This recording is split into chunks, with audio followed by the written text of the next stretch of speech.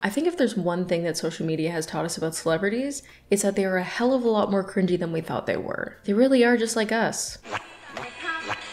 Unfortunately. Lately, I feel like there's been an uptick in cringy celebrity couples, and I thought I'd respond to it in the only way I know how, by definitively ranking them. If you like these types of videos, by the way, definitely consider subscribing, but a quick word from our sponsor Casetify, and then we'll get into the ranking. If you haven't heard of them before, Casetify offers phone cases that aren't just cute, but actually protect your phone. They're engineered with a 2-layer construction of Cheetech 2.0 technology that's drop test approved for drops up to 9.8 feet, but at the same time, the phone is still super slim and cute, which I really like, because it means that I'm not carrying around a bulky phone for the sake of protection, but my phone's still protected. Some other cool facts about Casetify is that their antimicrobial coating keeps your case germ-free and kills 99% of bacteria. Their impact and ultra impact cases are made with 65% recycled and plant-based materials, and all Casetify cases are 100% non-toxic and non-hazardous. They're also compatible with 5G and wireless charging, and they have a ton of different designs to choose from. And you can actually choose whichever color or print suits you, and you can even customize it as well if you want to add your name or initials. One thing I really like about them though is their featured artist collections. They just have a really cool range of artists on there right now, and you can always find something that's not just cute, but also unique. I actually recently just got this dragon one. There's another one that I have where it's like cartoon angels that I'm sure I'll have B-roll up too that's also really cute. So if you want to check out Casetify, maybe grab a case for yourself, you can go to casetify.com/caseyaonso to get 15% off of your order. Thanks again to Casetify for sponsoring. Now let's get back into the video. If you've been here before, you know how it works. I like to personalize my tiers a bit, but the gist of it is that the higher you rank, the cringier it is, and the bottom tier today is going to be known as the Girls feat. Charlie XCX, BB Rexa, Rita Ora, and Cardi B tier. And I know some of you guys might be sitting there going, Casey, I have no idea what that is, which is exactly why I chose this song for the tier. A very random yet real moment in pop culture that absolutely nobody remembers. So if any couple falls into that category, they'll be ending up here. Next we have Christian cringe, which is for any kind of couple that makes even the big guy upstairs wince a bit. There's only so much he can forgive. Above that, we have the that couple in high school, which is for any kind of couple that radiates this kind of energy. Or this, or both, honestly. Just picture the most PDA heavy couple you had to navigate past in a hallway without wanting to evaporate because it's that uncomfortable. And that's the kind of energy we're going for here. The I have no words for tier is for couples that are so unhinged that I have absolutely no words for. And finally, we have the Angel Mommy cosplay tier, which is for any couple that seems to be trying to emulate an Angel Mommy video. Which if you don't know her content, here's a bit of a taste test. This is my car! Get out of my car! Get out!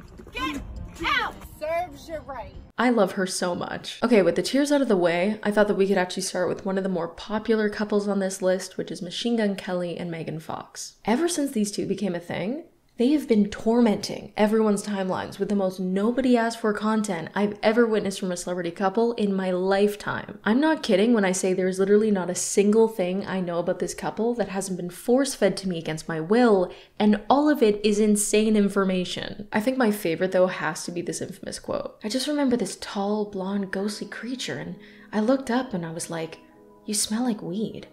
He looked down at me and he was like, "I am weed." Then, I swear to God, he disappeared like a ninja in a smoke bomb. I'm weed. I'm weed. No, I'm weed. No. We're all weed. The idea that I am weed worked on Megan Fox has done more than any Darman video in convincing me anything is possible. I can't overstate this enough. He said I am weed. More recently though, they just got engaged and they posted this video online, which honestly looks like something Trisha Paytas would post. It wouldn't be a post from them though if there wasn't a long-winded caption. In July of 2020, we sat under this banyan tree. We asked for magic. We were oblivious to the pain we would face together in such a short, frenetic period of time. Unaware of the work and sacrifices the relationship would require from us, but intoxicated off the love. And the karma. Somehow a year and a half later, having walked through hell together, and having laughed more than I ever imagined possible, he asked me to marry him, and just as in every lifetime before this one, and as in every lifetime that will follow it, I said yes. And then we drank each other's blood. That's definitely a way to end things. I have questions, but I don't think I want answers. And I can't disagree with Twitter here. Machine Gun Kelly does look like a Foot Locker employee. Another personal favorite is definitely the caption that Megan Fox put on their GQ spread. The tale of two outcasts and star-crossed lovers caught in the thrones of a torrid solar flare of a romance, featuring feverish obsession, guns, addiction, shamans, lots of blood, general mayhem, therapy, tantric night terrors, binding rituals, chakra sound baths, psychedelic hallucinations, organic smoothies, and the kind of sex that would make Lucifer clutch his rosary. Very cool. But why as a public did we need to know this? When it comes to ranking though, I'm actually a bit conflicted between the I have no words and the angel mommy tier, just because in general, they seem like that couple that was not fucking around about Twilight in 2008. Like, I think they think that they're actually vampires. But I think that proposal video definitely tips them over into the angel mommy territory, so I think we're gonna go with that. Next we have Ariana Grande and Pete Davidson. This era was so bad. I get that Ariana was super happy, and I'm happy she was happy. Pete Davidson is a great song, but tweeting the dick size of your boyfriend to your fan base with an average age of 15 is definitely a choice that I would consider to live in the realm of cringe. And I know some of you guys might be sitting there like, well, side to side is provocative, which granted, it definitely is, but I feel like there's a little bit more guessing involved for the people that aren't immediately in the know. And that mixed with this and this and this was just a lot going on at the moment. They were like a slightly tamer version of what we're seeing between MGK and Megan Fox right now. Minus, obviously, the blood drinking. So I think I'm going to put them in the that couple in high school tier because it does feel like a high school, non-supernatural version of what we're seeing between those two right now. Halsey and G-Eazy are next, who I'd say definitely laid low for the most part when it comes to general cringe factor. But I think they belong in the girls tier for sure because it seems like nobody really remembers them being a couple except for me. And that's only because the song that they put out together was used for Instagram captions by the most annoying couples for ages. And I will never forgive them for that. If you don't remember it, the song was called Him and I, and it was just a very cliche, we're both crazy and messed up, but we die for each other anthem. The material that this song gave couples that were convinced that everybody was watching their every move was insane. Like, I'm sorry, you're not Bonnie and Clyde. You're Samantha and Kyle. Or should I say Ashley and Gerald? We love to see Halsey thriving though. Nick and Priyanka might seem like a weird couple to include in this, especially when you compare them to the people that we've looked at so far. Like, they don't really seem like they could be that cringe, but quality over quantity. And this single photo easily lands them in the I have no words tier because what the hell is this? If you're a bit confused as to why Priyanka seems a bit off in this photo, it's because she edited herself into it. I still don't understand what possessed her to do this because there is something so strange about opting to Photoshop yourself in an embrace with your husband instead of just using a photo of you and your husband. The caption too just makes this so creepy. I'm always with you. Any other photo and this would have seemed totally normal, but paired with this, what do you mean you're always with me?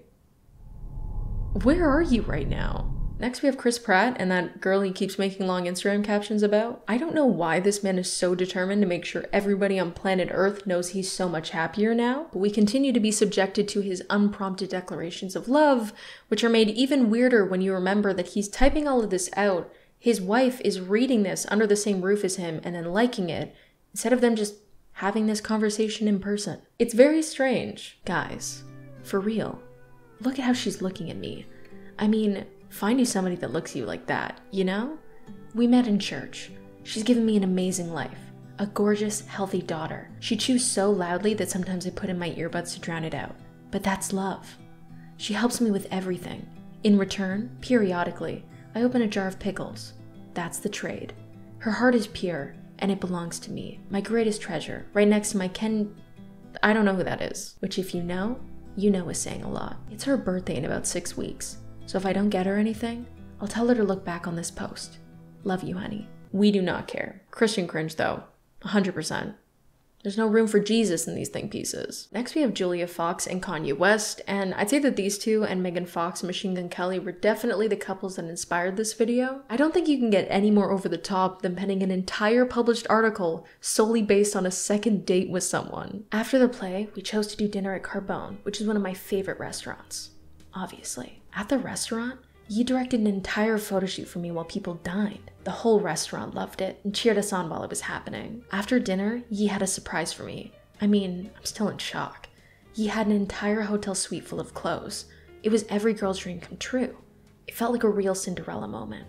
I don't know how he did it or how he got all the clothes there in time, but I was so surprised. Like, who does things like this on a second date? Well, if you're asking. If you thought it couldn't get any worse though, there are actually some videos that came up from the people that were in the restaurant at the time, and it exposed a little lie in the article. It turns out that the whole restaurant surprisingly did not love that photo shoot and were not cheering them on the whole time. Instead, it seemed like it was incredibly awkward for absolutely everybody involved. There's also this photo set that was included in the article that honestly, more than anything, just leaves me wondering who was taking these photos and how uncomfortable they were that entire night. Like, just edit this photo onto a backdrop of high school lockers. Tell me you wouldn't rather die than third wheel that. Ranking wise though, I think I'm actually gonna put this in the Angel Mommy tier. I was thinking no words, but this photo just kind of gives it a little Angel Mommy c'est quoi. The next couple we're gonna look at is Justin and Hailey Bieber. Their relationship in terms of cringe is definitely a bit more unique than what we've looked at so far, and that's because most of the cringe moments that have come out of their relationship are what a lot of people would consider breakup fuel. There's this one clip that almost physically hurts to watch where Justin and Hailey Bieber are trying to get away from this swarm of fans and paparazzi, and Justin ends up slipping through this fence to go and skateboard away immediately, and Hailey's struggling to keep up with him and ends up falling in front of everyone. Go Hailey, don't fall, don't fall! Oh my god! Like, I feel this in my bones. Another really popular cringe moment is from Hailey Bieber's Instagram story where it looked like she had like won some sort of arcade game against him and he did not take it well. Baby, I wasn't trying! I beat you, accept it! Some people did try to write this off as them just joking around with each other, but that man does not sound like he's joking. He sounds like he's stopping just short of punching a hole in a wall and wetting himself. So I think I actually want to put them in the I have no words tier, just because it's one thing to be cringe for a lot of PDA, but when your partner just keeps embarrassing you in public, I don't have words for that. If we're talking about Justin and Hailey though, I did want to throw it back a bit and talk about Justin and Selena, because we cannot forget that this video exists. I think they definitely belong in the that couple in high school tier because it's just harmless high school-esque activity. In a way, they were actually kind of ahead of their time. Definitely still low-level cringe though. The final couple we're going to look at today though is Sean and Camila. I don't know where to begin with these two. I think what's so unique about them is that I've never seen a pair of celebrities so determined to make sure that the public knows that they're dating. Usually celebrities just want their privacy, or they just don't care if people believe in their relationship or not, but these two seem to stop just short of renting out billboards and organizing an address to the nation to make sure everybody knew that they were still together. There's just so much cringy material available on these two. They're like a little factory. If I had to place them somewhere though, it'd probably be between the girls tier and the that couple in high school one, just because I feel like there's a cross between nobody really caring despite them both being pretty big stars on their own, and also the excessive we're dating posts that you'd expect from people that are in their first high school relationship. So maybe they do belong in both actually. Okay, yeah, I'm gonna make an exception. This is our final ranking though. As I always say, this is definitive for me, but it doesn't have to be definitive for you. If you would have changed things around at all, definitely feel free to let me know in the comments below. I think I'm actually going to do a poll too in the community tab. The last time we did that, it was a lot of fun, so I'll probably just like gather up like the top 5 cringy people and you guys can vote on which is the cringiest. But hopefully you guys enjoyed. If you want to check out some other videos from me, I have a second channel where I post shorter commentary videos. They're originally Twitch streams that I just shortened down to be a lot more concise. We have a lot of fun over there. There's a retrospective on the Olivia Rodrigo driver's license situation on there, as well as a look at the EXO Brooklyn My Crown TikTok drama that you could also check out. Super open to any topic ideas for that channel, by the way, so definitely sound off in the comments if you've got any ideas. If you want to follow me outside of YouTube, you can follow me on Twitter, Instagram, and TikTok, which are all caseyaonso, and you can also check out my other links for stuff like Goodreads or Spotify down in the pinned comment. If you like the video, definitely feel free to give it a like and subscribe to the channel. It really helps me out. That's about it for me though. I'll see you guys in the next one.